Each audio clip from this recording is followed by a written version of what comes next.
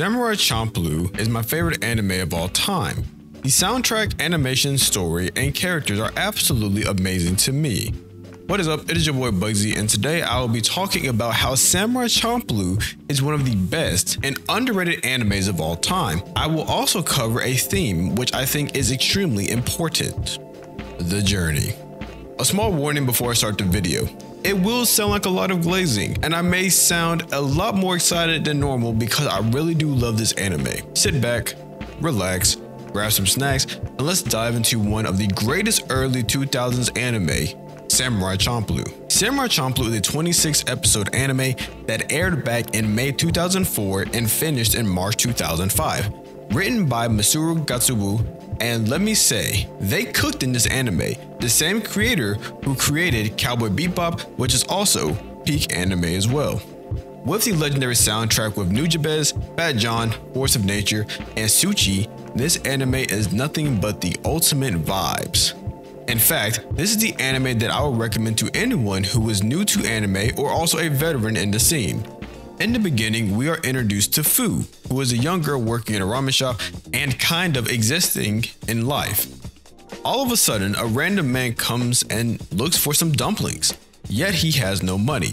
A man of royalty with his thugs starts causing commotion, and this ends up with Mugen being offered 100 dumplings to save the day. This starts the journey of finding the samurai who smells of sunflowers. Jin eventually comes in and explains he killed the governor's Ronin, and Mugen is looking to fight someone strong, and boom, they fight. Somehow they end up blowing up the ramen shop and getting captured by the government soldiers. Fu comes in and rescues them, and in exchange for saving them, they must help her on the journey to find her father. She flips a coin and it lands on the side, which has them agree to work with them. The official beginning to the story. We see throughout the entire anime how their dynamic continues to grow and grow over time. While they search for the samurai who smells of sunflowers, we see our friends go on many different adventures.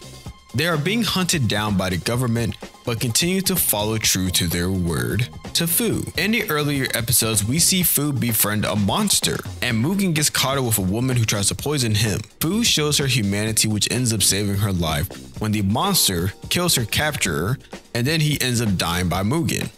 Moving forward through Edo period Japan, fighting samurais, losing money, eating on the time, and ended up playing baseball. Our friends had a journey. Seeing the origin stories of our characters at different times gave them more depth. Fu stayed with her mother her entire life and not having an idea what happened to her father, which we do find out what happened at the end of the journey. Mugen had a very rough past as being a bandit, and once he decided he didn't want to participate in those activities, he was set up and left for dead.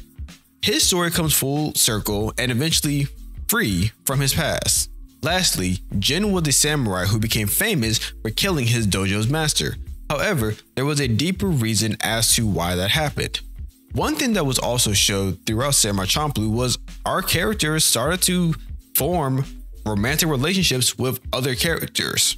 Not the characters that, of course, were together a majority of the time, but I'm speaking about when Jin ended up finding a woman who was sold out to a brothel due to her husband being in debt. He wanted to be with her. He wanted to save her because I'm assuming, which we saw in the anime, she showed him a different side of things, and Jin really wanted to help her.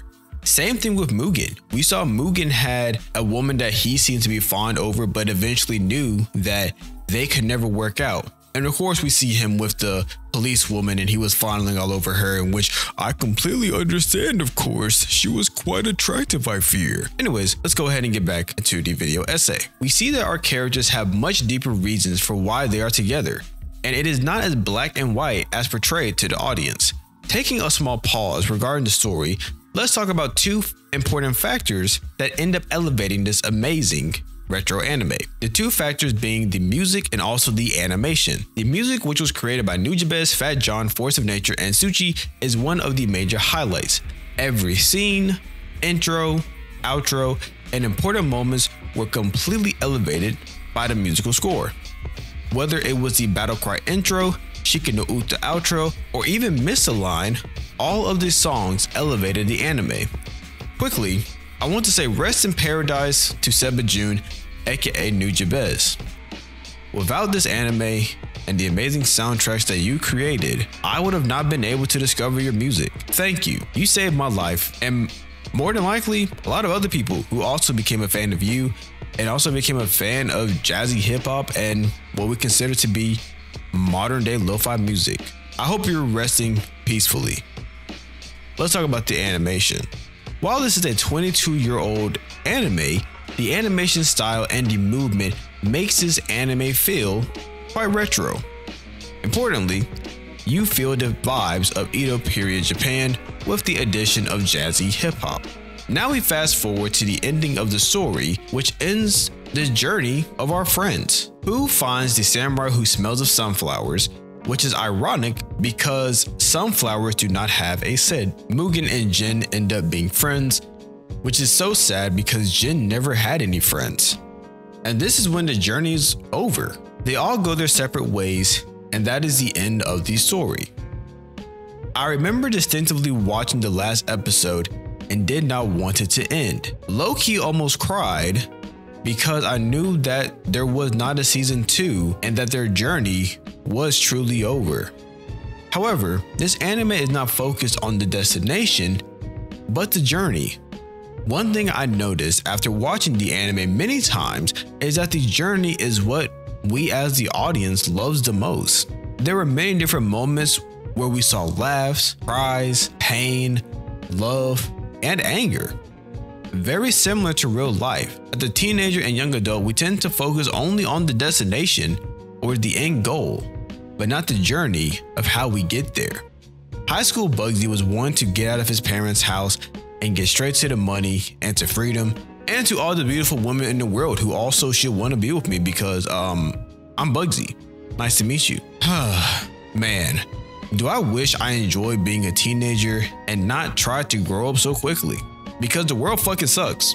So if you are still in your parents' house, enjoy that shit while it lasts. Not gonna lie to you, twin. Most people in high school and college are only looking forward to graduation. Once they reach graduation, the slow realization that their journey throughout school is over and goes by quickly. There is a reason why many people tend to reminisce so much on the past and how they wish they could appreciate it. I miss the small adventures I would go on in college and some of the moments that would happen, whether it was doing things with friends, going to football games, or even traveling during spring break. It was such a good time. Then boom, you're in your 20s, starting a career, having children, or even going back to school, or sitting around making video essays about anime, and 20 years old, and trying to make life work. Of course, I'm not talking about myself, right? Anyways, we all are in different avenues and parts in life. Sometimes you have to go and revisit those vibes. Maybe go back to your alumni homecoming, see your friends on a random weekend, FaceTime your home girl, or FaceTime the baby girl who you really want to be with, but you couldn't be with her because she had a dude on the football team that went D1, is currently playing in the NFL, and you had no luck because you were short and fat and you got no riz. Or you can simply look at some old photos and just look back and see what things used to be back in the day. We tend to think that it is the destination that defines us as humans, but that is not true. It is a journey that we all partake in which defines us. Entrepreneurs, athletes, musicians, etc. always talk about how they reach the point they are in their life.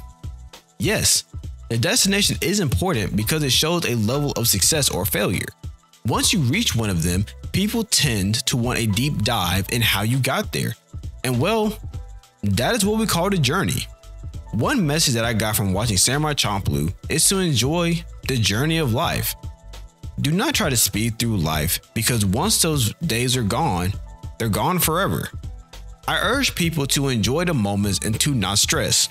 Eat good food, listen to good music, shoot your shot with the person you like, pursue your dreams, watch your favorite animes over and over, and most importantly, subscribe to Bugsy on YouTube.